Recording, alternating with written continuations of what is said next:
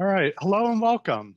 Today's webinar is Rethinking Streets During COVID-19. There is a link in the chat for the project website where you can download an evidence-based guide to 25 quick redesigns for public use in spatial equity. My name is Brendan Williams. I am the Research Program Administrator at Portland State University's Transportation Research and Education Center. TREC leads the National Institute for Transportation and Communities, a university transportation center funded by the US Department of Transportation. NITC's research priority is improving mobility of people and goods to build strong communities. NITC consortium members are the University of Utah, University of Oregon, University of Arizona, University of Texas at Arlington, and Oregon Institute of Technology. Our presenters today are Dr. Marc Schlossberg, and we have 3 master's students who this spring will graduate from the University of Oregon's Community and Regional Planning program. Marc is a professor of city and regional planning and co-director of the Sustainable Cities Institute at the University of Oregon. His work focuses on redesigning cities so that more people can use low or no carbon, space-efficient transport more of the time. Clare Haley is a 2020-2021 Eisenhower Transportation Fellow and is interested in micro-mobility and mobility justice. Clare serves as co-president of Live Move, a project-driven active transportation student organization. John Larson-Friend is interested in issues of equity, justice, and technological advancement surrounding transportation. In the spring of 2020, John created the first national database of US transit agencies' responses to COVID-19. He is currently the planning intern for the city of Cottage Grove. Aliza Whalen is a 2020-2021 Eisenhower Transportation Fellow and NITC's Master's Student of the Year. Aliza is interested in transportation equity and improving mobility outcomes. All right, so before we get started, I'd just like to let you know about some upcoming online events. We have a Friday transportation seminar on April 16th from 11:30 a.m. to 12:30 p.m. Pacific time. It's evaluation of a transportation incentive program for affordable housing residents. On April 23rd at 11:30 a.m. to 12:30 p.m. Pacific time, we have another Friday transportation seminar on Oregon Walk's pedestrian crash report. Causes, effects, and recommendations. Our next NITC webinar is on May 11th at 10 a.m. Pacific time. Aaron Golub from Portland State University will present eliminating cash options for public transit fares, the costs, benefits, and equity impacts. On June 8th at 10 a.m. Pacific time, Kathy Liu from the University of Utah will present a NITC webinar on electric bus deployment, cost and environmental equity. All right, I'm gonna turn this over in a moment. Just wanna say that their presentation is gonna be about 40 minutes long. After that, we're gonna have a Q&A session about 15 minutes. Please feel free to submit your questions in the Q&A section of the Zoom dashboard. That'll really make it easy for us to handle them. So after the webinar, you'll receive an email with a link to the video recording and presentation slides. If you're tracking the professional development hours, this webinar is eligible for 1 hour of continuing education credit, and we'll have instructions on how to redeem the credit in the post-webinar email. With that, I'm gonna turn it over to Marc. Great, Thanks, Brendan. Get our slides up here. So thank you everyone for tuning in, and I'm really pleased, we're all very pleased to share what we think is a really helpful and amazing resource. And I'm very pleased to be here with three amazing graduate students, all from the University of Oregon. So the outline for today is we will cover the project in general, provide a little bit of framing, who cares and so what, like why is this project interesting, important, useful? Where does it fit into the scheme of things? We'll go through the organization of the resource itself, and then each of the students will take on a different subsection of the book and share some examples from across the country. And then, as Brendan said, we'll have some opportunity for some Q&A. I do want to acknowledge that there are three additional people who are involved in this quick return project who could not be with us today live on the webinar. So Professor Rebecca Lewis, who's a professor of city planning at the U of O, and then two undergraduate students from the University of Oregon, Daniel Lewis, who was almost entirely in charge of all of the graphic design and layout of the visual layout of the entire resource, and Nat Kataoka, who was a core researcher for this book. And both our undergraduate students may have classes right now. Imagine that, staying and going to class. And then I want to make a few other acknowledgements before we get into the content here. And these are three, one person and then two organizations, but obviously people behind the organizations that were really helpful for us finding the right case studies to include in the book. So Professor Tab Combs at UNC really got things going in the country by starting to document changes that were happening in different communities as the pandemic was starting, changes that were happening to different streets. And then that led into a more robust and organized hosting of a live database from PBIC. And then NACDO as well created their own live and accessible database of examples of streets from around the country that were undergoing changes in our COVID era. And so picking through all of that and doing some of our own exploration, came up with a book, a very accessible book called Rethinking Streets During COVID-19.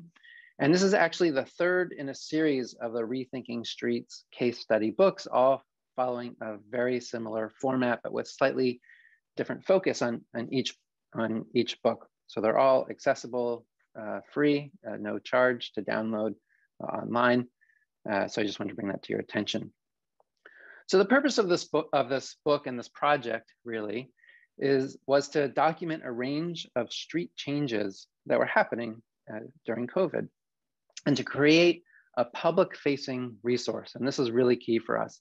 Some way to communicate the changes that different communities were pursuing on their streets that would speak equally to planners, to engineers, to urban designers, to politicians, and other community stakeholders, whether they work professionally in the field around transportation, or if they're just concerned community members trying to make a difference in their community. We wanted a resource that could speak to each group equally.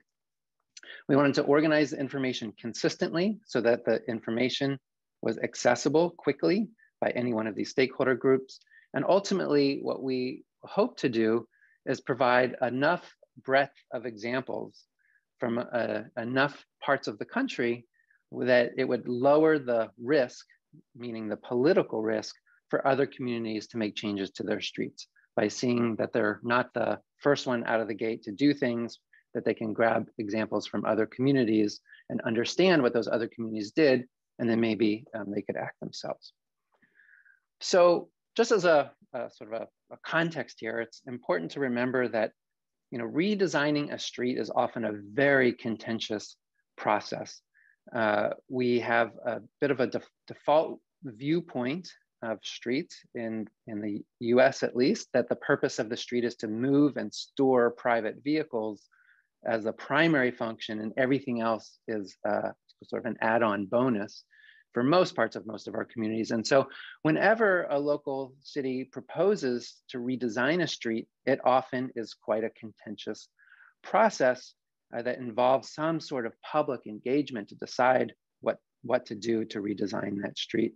And what's important to realize in this COVID moment is that quick changes happened, and that the quick COVID changes were real changes, both to the redesign of streets and to the process by which streets were redesigned.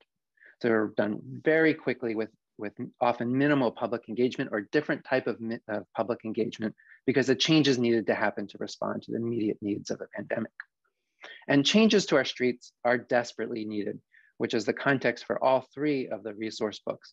We need to really rethink and redesign our streets if we're going to meet our challenges around climate change, around equity, around household affordability, around spatial distancing during this time, especially for public health in general, and many other issues like municipal affordability, social trust, independence, and freedom, and other types of aspects that our streets are not serving the broad public and our broad public challenges as well as they should. So this is a very interesting time then to rethink the street for the future. And there's been lots of writing, if you follow any type of popular press out there, about watching the changes that have happened during this era and what might happen in the future around what to do with streets that maybe have fewer cars, how to totally rethink city centers that have been have gone over to car dominance. Are there a better way to do things? How to rethink how our kids get to school, given that there's maybe some new opportunities on our streets.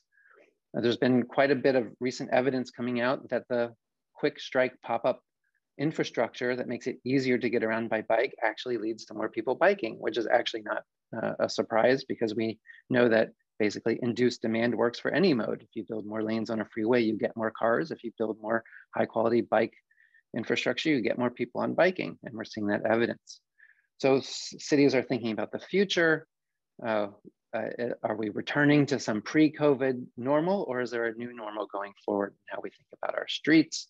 We obviously need to do something because traffic and access and equity and climate have all not been met in our pre-COVID times.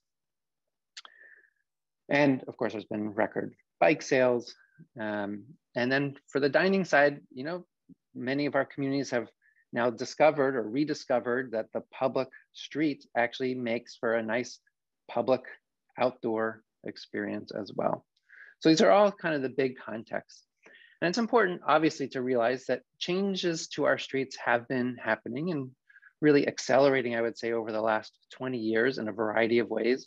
Clearly, there are whole projects of protected bike lanes across the United States that have been popping up all across the country, hopefully working toward connected systems. There's been efforts to skinny the street or put art in the street to make it slow down car movement and enhance the pedestrian realm. Some cities are making bus-only lanes, parklets, kind of the reclaiming of parking spaces for more public uses have all been happening. But many of those changes are just not been happening at the speed by which changes have happened over this last 13 or 14 months, as communities have had to respond to our social isolation and the need for accessing public space closer to where we live and supporting new ways of getting around that is both safe and comfortable in many ways, including being able to be spatially distant from one another until we're all safe to be closer, which all leads into the creation of this resource. So that's all the context for this resource and the backdrop behind it. So the book itself is organized in a variety of different sections, and it's pretty long. There's a lot of nice examples in here. So this book, like the other two books, start with a bit of context setting. So some basic information. They vary across the different books, but some basic information that helps set the stage, provide a little bit of information or context around transportation planning or how to think about the street. So information that actually elevates the capacity for more people locally to engage in transportation conversations with municipal staff and politicians, but really with that municipal staff often there's a lot of jargon and sort of proprietary-ish knowledge that professionals in transportation have that's really hard to access by a general public. And so we want to break down some of those barriers so that more people in the public can engage in these types of conversations about what the purpose of our street is. So there's some of this front matter. Then we break down the cases by different types of street treatments that have happened over the last year. And we'll focus on 3 of these in a little bit, but there's 2 other areas that we're not focusing on today in the webinar. You'll have to download and look at the book. And then we've also highlighted a few. I apologize if my sound went out there a little bit. So we have these 5 different sections of cases, and then we've also highlighted a few cities to talk a little bit more in depth with some of the activities that they've done, again, to help show other cities what a more maybe comprehensive or purposeful approach looks like, and give a little bit of an overview. So the basic layout of each case follows a 4-page spread, and each spread is consistently designed and includes a few key things that I'll just walk through quickly before Claire, Aliza, and John walk us through some actual cases and talk about them. So that each case starts with a before picture. What did the street look like before the change? What did it look like after the change? And some really quick overview of what happened, right? So when we're conveying information to the public, to politicians in particular, right? Bullet points of what happened. So it's sort of a quick overview. The second page includes some key outcomes of the intervention, a before street cross-section, and an after street cross-section. And there's 2 color codings going on here. So in the sort of little bottom bluish area is the space that's allocated for people to use, so not for motorized vehicles. And then the space in yellow is the actual intervention that happened during COVID. So in this case, the entire street was turned over to the use of people moving about on foot or skateboard or pogo stick or roller skate, etc. And then there's this bar of information that provides some more detailed technical information about what the street, the layout, the right-of-way, the ADT. And then we've tried to capture the before and after space of that right-of-way that is available to non-motorized use. So when page 1 and 2 are opened together, they look like this. And then we have page 3 and 4 that provide additional context that tries to help give you or whoever the reader is a little bit more flavor for what is the street, what happened, what's its context, things that were successful, things that didn't go as well as planned.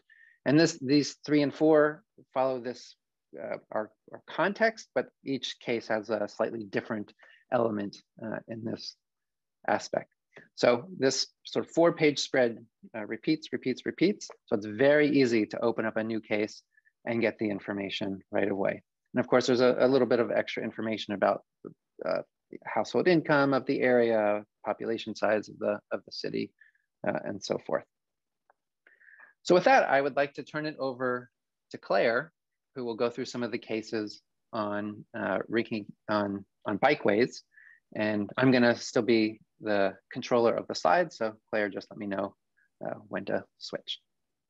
Great, thanks, Mark. So my name is Claire, and I'm one of the graduate students that worked on this project. And I'll be talking today about bikeways and how cities from around the world began to implement quick build bike lanes and cycle tracks to support a variety of city goals. Many of these bikeways were intended to support active transportation and recreational cycling. Some bike lanes were also meant to support transit lines and provide mobility options for those who could no longer use transit. Examples in our book are from a wide variety of cities, from Boston, Massachusetts, to Burlington, Vermont, to Bogota, Colombia. These bike lanes took a variety of forms, from piloting cycle tracks using cones to full-fledged redesigns. For the most part, cities selected locations for bikeways based on previous research and outreach that identified areas with a high need for better bike infrastructure. Reduced traffic volumes gave cities a chance to pilot new design ideas, and many of these designs have been tweaked based on resident feedback. I'll be discussing two examples from our book.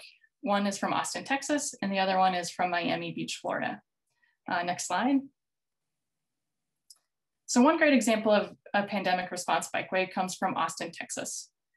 This top photo is a photo of Pleasant Valley Bridge, which connects two sides of a multi-use pathway system on either side of the river.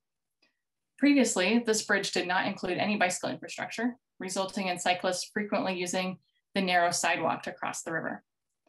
This created conflicts between pedestrians and cyclists who had to squeeze past each other in a 4-foot space, which was exacerbated during the COVID-19 lockdowns as trail use increased, and it became even more important to provide safe distance between users. Pleasant Valley Bridge was also considered a high injury corridor and presented safety issues for all modes of transportation traveling through the area. Next slide. So in response, the city tore down the chain link fence separating the road from the sidewalk and reallocated one of the vehicle lanes for bicyclists.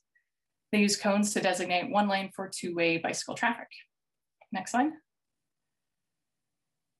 Interestingly, the city also had plans to construct a separate bike and pedestrian bridge to cross the river near Pleasant Valley Road.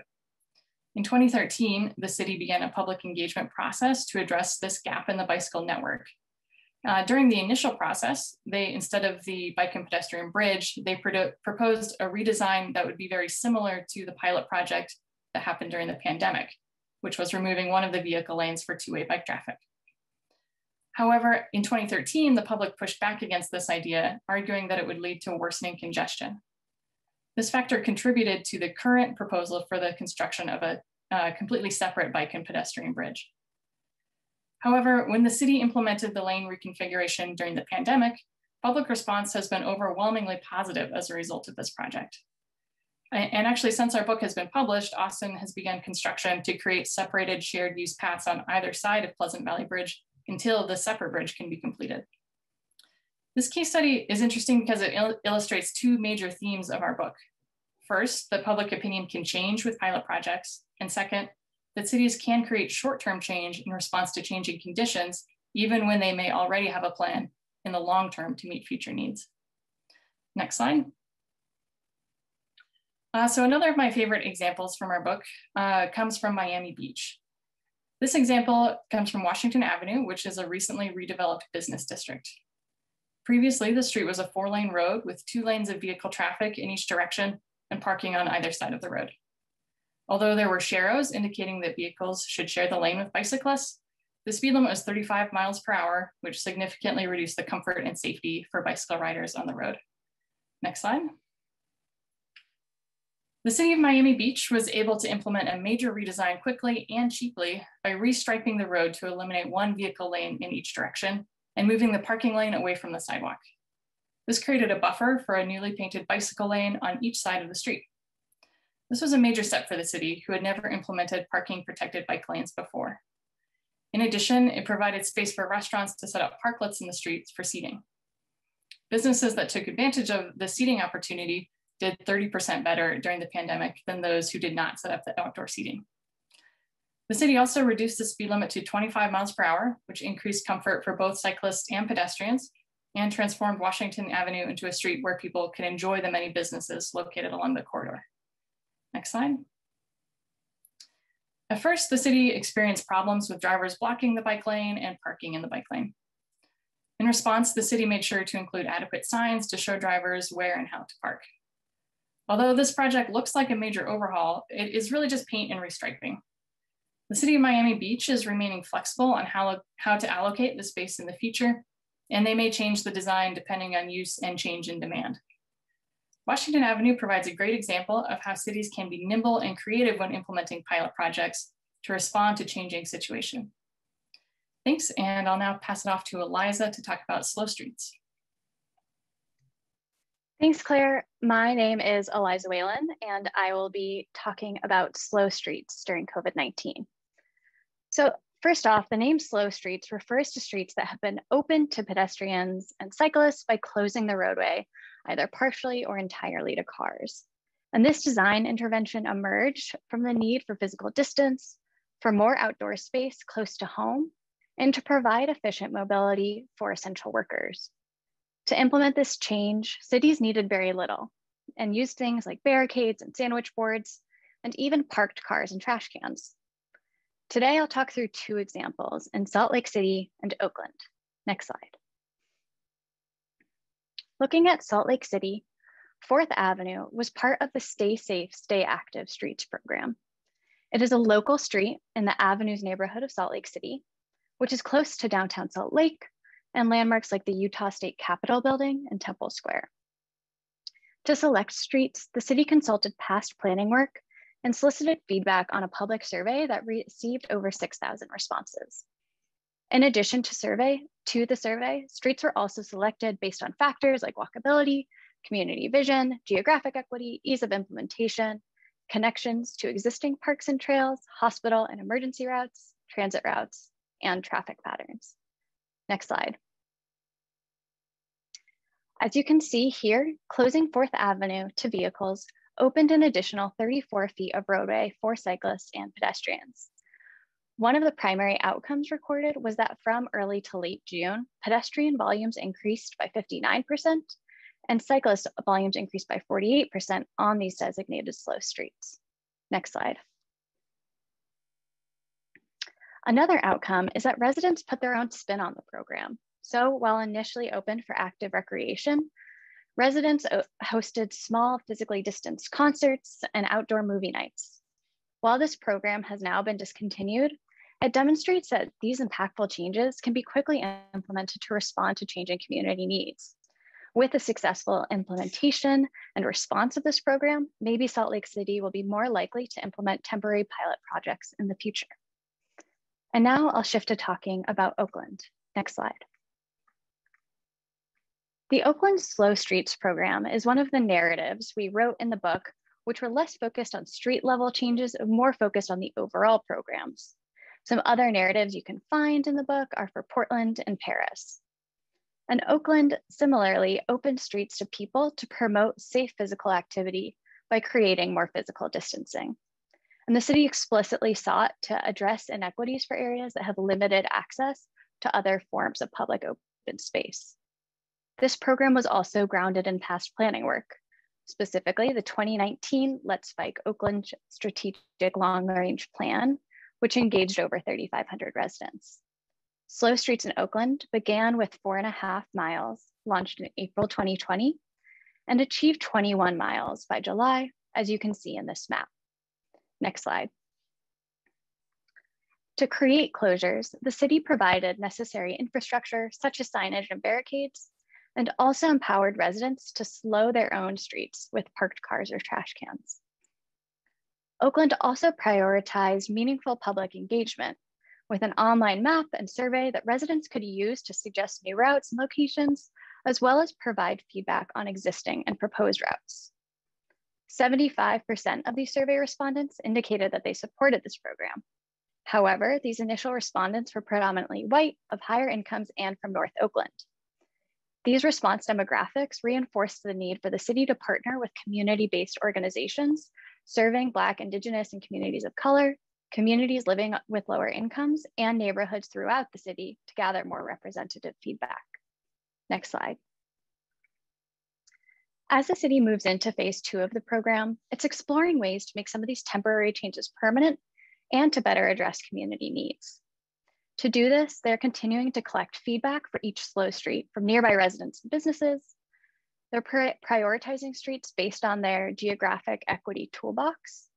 And then based on this evaluation, signage and barricades will either be upgraded to more durable materials or will be removed. For example, Oakland received a grant from Smart Growth America to pilot a solution for more aesthetically pleasing and robust barricades. Partnering with an East Oakland-based artist, Jonathan Brumfield, the city installed 4 planter barricades in the neighborhood, as you can see in this image. The artist engaged with both the city and local residents to create designs that reflect the neighborhood culture. Oakland demonstrates that these projects can be ongoing and updated to reflect feedback and demand. And to wrap up, I want to reinforce that these examples show that slow streets can be implemented at different scales and levels of permanence. But these quick changes demonstrate that pilot projects are an effective and often successful way to respond to dynamic community needs. Cities can leverage past planning work to help ground their efforts, can pull on past community engagement and sustain community engagement to sustain these changes and ensure they respond to community needs. Thank you, and I'll turn it over to John to talk about street dining. Thanks, Aliza. Well, good morning. My name is John Larson-Friend, and today I'll be talking about rethinking streets for dining. During our team's research for this book, we found that one of the most ubiquitous changes that cities were making to their streets during COVID-19 were related to dining out options in restaurants. This is likely due to the strong economic and social ties that small businesses have to cities, especially those in the downtown cores. So today I will highlight two specific street reallocations with slightly different, though successful approaches. The first will be West Broadway in Eugene, which underwent a seasonal change to the street. And the second will be LaSalle Road in West Hartford, which is undergoing a more permanent redesign. Next slide. So this first case I'm going to highlight is West Broadway in downtown Eugene, Oregon. Obviously, this street reallocation case is special to those of us who worked on the book, as the University of Oregon, where we all either attend or teach at, is in Eugene. In 2020, the city of Eugene created a program to allow restaurants to apply for a temporary permit, allowing expanded seating areas into sidewalks and on-street parking spaces. This program was aligned with the governor's emergency orders, plus the city recognized the need for more space for their local businesses to thrive during the economic downturn. In this specific case, the city worked with businesses along West Broadway between Willamette and Olive Streets to close the street to cars and open it to pedestrians and dining areas for businesses. Next slide. So as we can see here, this was a relatively radical move by the city to disallow cars from one of its most vital downtown streets, while allowing pedestrians and active transportation the room to patronize the local businesses and feel a greater sense of safety during the pandemic. It is important to note that a similar project had been attempted in years past, but was considered to be a failure due to the type of businesses that were located along the street at that time, thus hadn't been pursued since then. Due to the existing form of the street, with the multi-story buildings on either side, trees down the middle and on the sidewalks, the street was successfully changed from a car-centric area into a sort of living room, outdoor living space. People who visited had enough space to move about freely and eat safely away from other people. Next slide. During our research, we found that quick changes like this one were pretty common across the US and even the world. So the question remains, will cities continue these programs as the world moves forward from COVID-19? So on a personal note, it was really fun to see this street that is only 8 blocks away from where I currently live be transformed into a space for people over cars. That being said, I do hope that the city of Eugene strongly considers continuing and even expanding the program into the future. Next slide. The second case I want to highlight is LaSalle Road in West Hartford, Connecticut. The city took steps in summer 2020 to redesign 4 streets in West Hartford, including this one, LaSalle. The city worked with local business owners to get feedback on the redesign before finalizing. In the end, the city changed the street from a 2-way, 2-lane road to a single-lane 1-way and created a total of 11 dining corrals using 71 parking spaces across the 4 streets. In implementing the pilot program using the Connecticut governor's emergency orders, the city was able to take steps to show businesses and patrons how effective the reallocation of street space for people can be for the local economy and how redesigns can make streets more attractive to be in outside of a car. Next slide. Looking at design, we can see here that the town of West Hartford was able to successfully expand the space for people from just 30 feet to a whole 75 feet at its widest. The city used plastic barriers, and some restaurants built their own more appealing barriers to create spatial separation and safety from cars passing through, to truly create a space specifically designed for people. Next slide. According to a March 2021 story by NBC Connecticut, just to update you all, Mayor Sherry Cantor has proposed a new town ordinance to make the outdoor dining program permanent, The reporter on the story also included feedback from restaurants along LaSalle Road who expressed strong support for the new ordinance.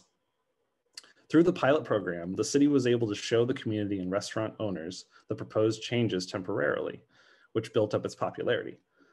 Cases like these are really important because they are examples of how pilot programs can be key to building public support for positive people-centric changes to our streets. Thank you all so much, and I will now hand it back over to Marc. Great, thank you, John, Claire, and Aliza.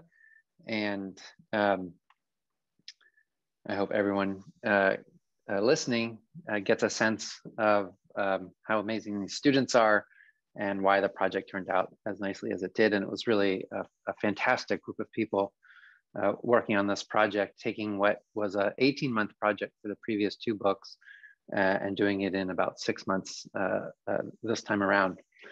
So thank you very much. So a few sort of larger lessons to wrap this up, and then we can engage in a conversation and respond to any questions that anyone have. So throughout the presentation, John and Aliza and Claire shared some of the lessons that we did learn throughout this around pilot projects, around embedding things in some older plans and some quick changes. So just to summarize some of our insights and our own reflections about this project, because there were many more cases that we were looking at than got included in the book. But what was really clear is that there are examples of street changes that were happening in all kinds of communities. And this was not just big cities in what we might call sort of politically progressive places. There are all kinds of communities, small and large, for all kinds of different reasons. So some just to bring more open space closer to where people live, some to focus on economic development, some just to create place making opportunities to socially gather, some to make it easier to move about from place to place by foot or by bike in a safer way. And so that was a real important lesson and insight for us, that this really didn't have a typical kind of political side of it. It really is, these types of examples are happening in all kinds of communities all throughout the country and throughout the world. But we focus mostly on the US, minus 1 case study of Paris and 1 case from Bogota. And that the quick changes were usually really good changes, right? That the world didn't end because the public space was reduced, the public from the use of private cars and then reallocated to something else, right? The idea of reallocating the public street to a different function and a different use, different public use. These changes that different cities took on were almost always really good, even if there was, if they were quick, not as much public process as may have happened in the past. Like the examples and the steps that cities took were not like radical out of the blue sort of things. They're using practices that have been implemented throughout the world for a long time and just doing them more quickly. And it turns out when, as all students said, when you can do pilot projects that are quick and give more people in the community an opportunity to experience something different in how their street works, especially when it's more sort of people-oriented, place-based, oriented, the public likes it. So that was almost always the case. And the other thing that was, that said, a little bit surprising, I think, for us, is that we were expecting more communities to be more bold, given the scale of the pandemic, the scale of the need, and the relatively non-threatening nature of the changes that cities were making. We found that also there were projects here and there, but not as ubiquitous throughout a community and as we might have expected. And so some communities were and are a bit timid. So some communities implemented some of these changes, these pilot changes, to great success. And then as things were opening back up in terms of lockdowns and so forth, some communities undid their changes, even though they were popular. And so there's some big open questions about the future, right? What of these changes will become permanent? What lessons did communities learn that might translate into different ways of acting into the future? So that's an open question. We also think that one of the reflections here is that it might be time to revisit the excessive public processes that often happen on street changes before pre-COVID, right? So it opens up the question to us, what is the proper default purpose of a street? If as a community, we think that the default purpose of the street is to move vehicles, unimpeded, and to store our private vehicles on that public space, then anytime there's a change proposed to that space, right, that feels like a threatening to the default status quo, that results in a big public process which is often contentious and hard to do things. But if instead the default changes of what the purpose of the street is, instead of just moving and storing private vehicles to something else, then maybe not as much public process is actually necessary to make small logical changes that open up that public street to more uses. So we'll see, but the excessive, I think we think that oftentimes those processes are a bit excessive and default to one view of the street, that clearly through all these pilot programs, there are other ways to think about what the default nature of the street or some streets within a community might be. So we think that it's time for communities to really revisit where and how the public is engaged on a street by street retrofit, which is different than engaging the public on a vision for the community's future and then giving the go-ahead for individual projects to be carried out without necessarily excessive public engagement. So those are some of the lessons that we learned. And I also want to put out here, in addition to thanking Claire and Aliza and John, and also Danielle Lewis and Nat Kataoka and Professor Rebecca Lewis for its fantastic team of putting together this resource. We also want to thank NITC for their support. This was a mid-course correction for a project to take advantage of that might not be the right word, but given the middle of the typical project cycle within NITC is when the pandemic emerged. And so we really appreciate NITC's nimbleness of being able to redirect some of its priority to this project so that we could work on documenting what was happening in different communities as things were unfolding during this current pandemic. So thank you very much for everyone for tuning in. I can pass it on to Brandon. I know there might be a few questions that we haven't really been able to look at as we've been speaking, but I'll pass it back to Brandon maybe to curate the conversation from here. Yeah, thanks so much. That was a great presentation by all four of you. And we do still have time for your questions. We have a few in and we're gonna start addressing those, but feel free to add to it, the conversation by putting your questions in the Q&A. So yeah, I think there's a lot of different aspects in these questions. And a lot of it is about, how people came up with the different decisions on what to do. And so with the first question, really talking about that balance of the community versus top-down decisions. And with this being such a quick 1 year time frame and getting things going, there was less public engagement, Marc. So,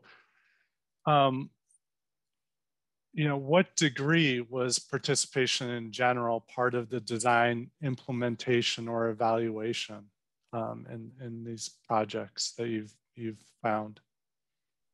Yeah, I think I'll turn that over to Aliza to take a stab at that one.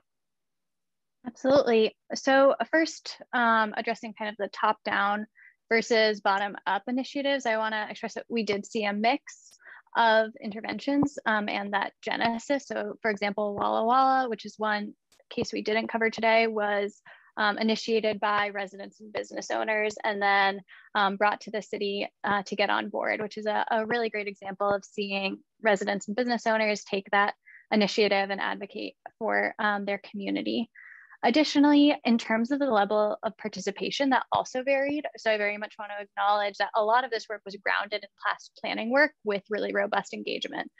So as we saw in Austin and in Oakland, for example, there were community visioning exercises and strategic plans that were leveraged into these interventions. And then almost all cities conducted some kind of engagement throughout the process to get feedback, figure out what was working, figure out what wasn't, and make changes as they move to permanence if they chose to do so. From what we looked at, those primarily took place in the form of surveys, which is maybe in part due to some of the challenges of the COVID-19 era. However, it's interesting to see cities leverage that work and sustain some engagement to check in with the community and ensure that things are still working and make adjustments if residents have any suggestions. Thank you for that question. Great. So we also have questions sort of in regards to equity, mobility, transit. So just try and touch on that.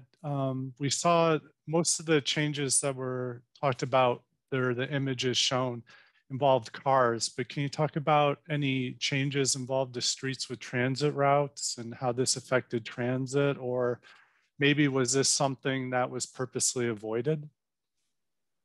I'll take the lead on that, but I'll invite everyone else to join in afterward. I was just able to scan through all the really great questions. So nice to have such smart people actually paying attention to all this. So thank you. Let me start by giving a couple of high-level things. Well, first I'll talk about transit, then I'll give some high-level stuff because there's some sort of detailed questions. I'm actually not remembering now that transit came in much with the cases that we were looking at.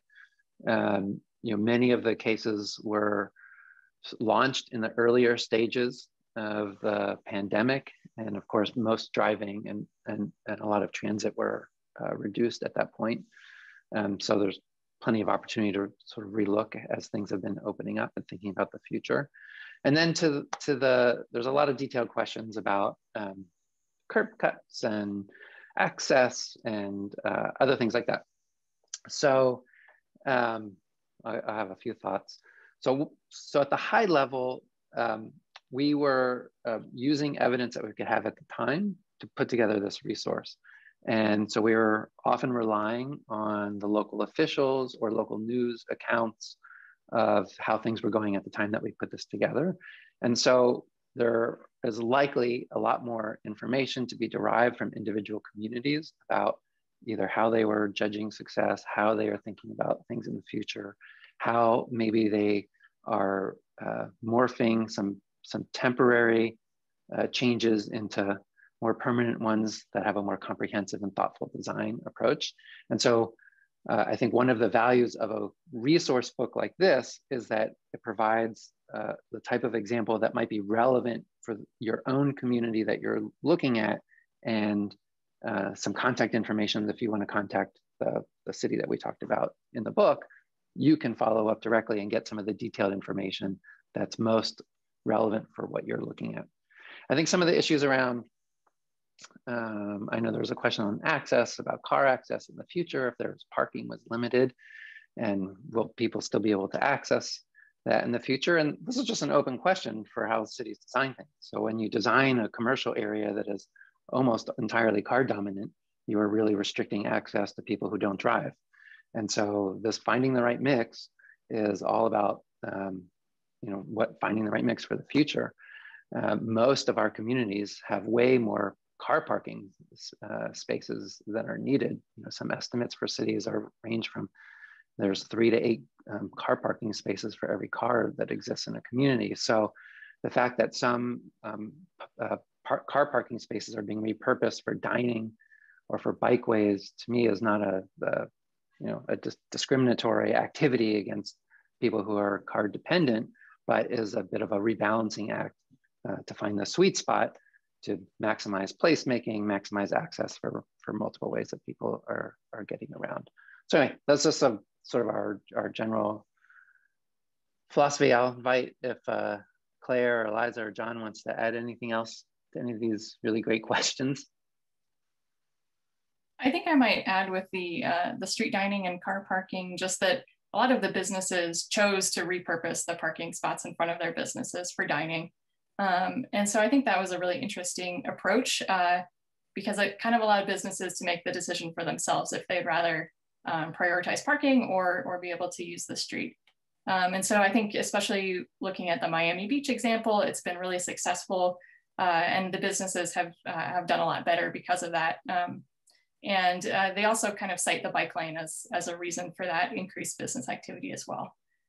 So I think that's important to consider, and that there has been a lot of outreach and engagement with businesses in this process as well.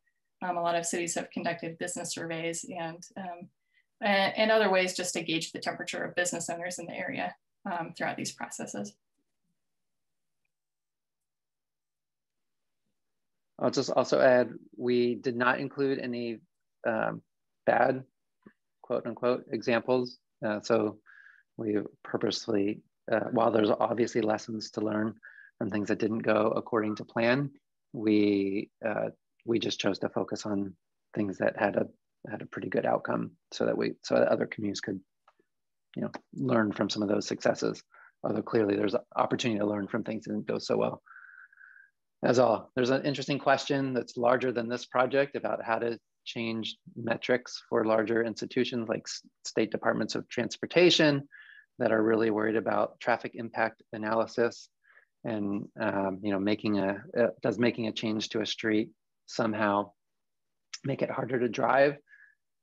And I mean, these are clearly places that need to be refined, because never does traffic impact analysis say like, oh, it's a project that you're doing actually increase the number of walking, biking, and transit trips. If not, then you need to invest in it. It's always very car centric. So, I mean, that's a totally different conversation of how to reform our state DOTs to get into the 21st century and rethink the use of the street for more than just the unimpeded movement of cars. But there's my commentary and my invitation to have a separate conversation about that.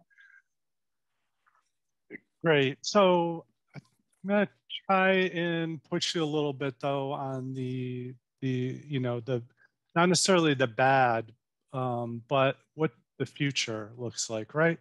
So these largely are temporary. We talked about how they're low cost changes. And what do you see in terms of going forward and the return to near normalization?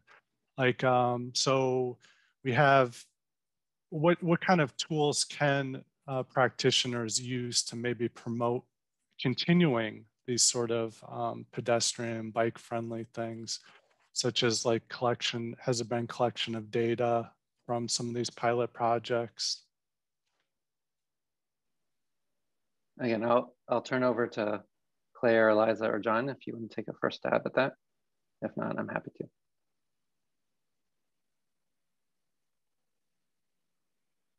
Hearing no volunteers. Yeah, I mean, I think the evidence, not just from during this COVID time, but probably over the last 20 years, not just in the US context, but other places in the world, is that these types of quick pilot projects are a way to help more of the public understand what can be different about the street, and can be a way to make things more permanent going forward. I think one of the biggest barriers to making these types of changes more ubiquitous in more places and more of our communities is that it's really hard for many people to understand what can be different about a street. Because most of us haven't grown up in places of cities that our streets are anything other than for moving and storing private vehicles. And so I think one of the things that's really clear is that the pilot project at a minimum, is a way to introduce to more people in a community what's actually possible, right? The idea that you can have an ad hoc outdoor movie watching gathering on and in the street is amazing, right? And if you were to propose that ahead of time, it's generally not the type of thing that people would think would be a possibility, but how unbelievable to have that experience. And clearly there's programs like this throughout the country, especially around the world, like in the bike world, or actually in the sort of transportation world. There's all kinds of open street sort of events that happen in different cities through the year that open up the street to people walking or biking or pogo sticking or picnicking. So these types of opportunities to open up the experience for more people in a community to understand what the purpose or what the function of their streets can be, for not just moving and storing private vehicles, but they are places where we gather and interact, and they can be places to move in other ways as well, I think is a big lesson here. Whether cities make this stuff permanent or not, that's an open question. I mean, my own opinion is they have to. If our communities are really serious about addressing climate change and meeting their obligations, if our communities are really serious about addressing structural inequality, if our communities are really interested in addressing household affordability, which is the combination of affordable housing and your transportation costs, if our communities are really serious about addressing issues of economic development and independence and freedom for their populations, they have to redesign their streets for better uses. We cannot have systems that are basically ubiquitous car access and discriminatory against all other uses. So whether our communities will be up to the challenge, that's the question. And so what I see going forward is some communities will absolutely take the lessons of their experience, especially over these last 14 months, and move forward with some of these changes more permanently and more comprehensively. And other communities will revert back to how things were pre-pandemic. And there's going to start to be a big, I think, split in our community design in that way. And so we'll see how much self-sorting there gets to be then in the population and businesses where they locate. Within our remote workforce, if we continue on remote working and people for a portion of the population, and more people have a choice of where they want to live and work, maybe there'll be some self-selection based on the way that these different communities design themselves and their transportation systems in their streets. But that's kind of the big open question going forward to me. Well, you certainly touched on a lot there, Marc. And I'm wondering though, in studying these different cities and the different examples that were given, what sort of feedback or communication did you have from the practitioners? You know, it strikes me that putting like a barrier in someone's street is very visible. And all of a sudden, it's like you're talking about, Marc, with the community. If they weren't involved in it, but it turns out something they really enjoy, that's great. But it's right, it's got to be in. They got to take advantage of this time to connect with the community. And do you have any feedback on that?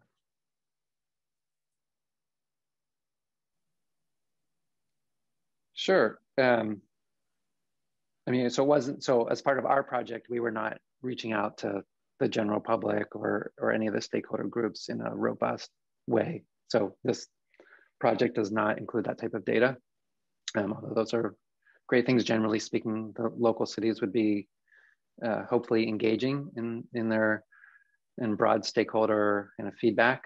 And I think we heard from all three, John, Aliza, and Clare reported back on some of the communities where some of that initial feedback was taking place. But these are fantastic opportunities to get feedback. You know, what worked, what didn't work. Do you like this? Is it meeting your needs in the community, et cetera. But again, like this is every community is a little bit different and taking different approach on how serious they are to get that information, how they want to use that information to feed into things more permanent going forward, or if these were really just considered, super temporary, and they'll, as soon as, given the go ahead, they'll be removed to go back to kind of quote unquote normal pre-COVID times. All right, well, thanks so much for all of you for joining us today. It's been a great presentation by Marc, Claire, Aliza, and John. Want to wish the three of them the best going forward, graduating in the spring. That's exciting. And Marc, hopefully we'll see you back here again for another webinar sometime soon. Yeah, so any last thoughts before we end this? I do have one last thought, and that is the three students that were part of this are all graduating like in a couple months. And Claire, congratulations to Claire, is gainfully employed with a transportation consulting firm starting in June. And Aliza and John are currently in the middle of the beginning stages of searching for postgraduate school employment. So that I can give them my unequivocal 100% full recommendation of how amazing and awesome they are. So here's two extremely talented people. So I just want to throw it out there. And thank you, NITC, for hosting us. And thank you to this amazing team of students for the participation in the book, and also on this webinar. Did fantastic. Great. And yeah, we will send out an email, and then we'll have a survey link. And so please fill that out and give us some feedback. And check out the guidebook. Marc has a couple other guidebooks as well available through NITC. So I encourage you to check those out. And yeah, have a good rest of your day. Thank you.